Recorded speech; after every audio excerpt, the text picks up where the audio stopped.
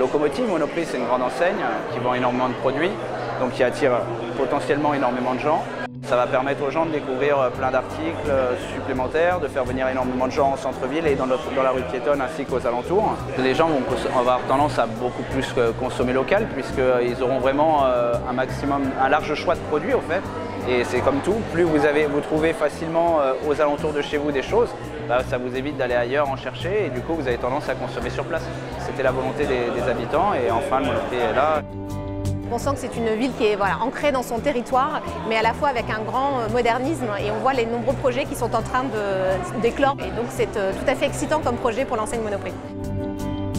Vous trouverez toute l'offre que nous sommes capables de fournir chez Monoprix, produits frais et produits de grande consommation, mais également une offre textile pour la femme, l'homme, l'enfant, une offre beauté, parfumerie, maquillage et enfin une offre décoration et loisirs.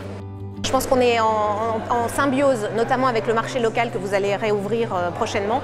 L'idée d'un Monoprix, c'est de créer un dynamisme au sein d'un centre-ville. C'est toute la volonté et la force du Monoprix, c'est de pouvoir attirer autour des commerçants pour que tout simplement l'habitant de Clamart puisse aller faire l'ensemble de son panier de courses, à la fois chez son boucher du coin et chez son Monoprix.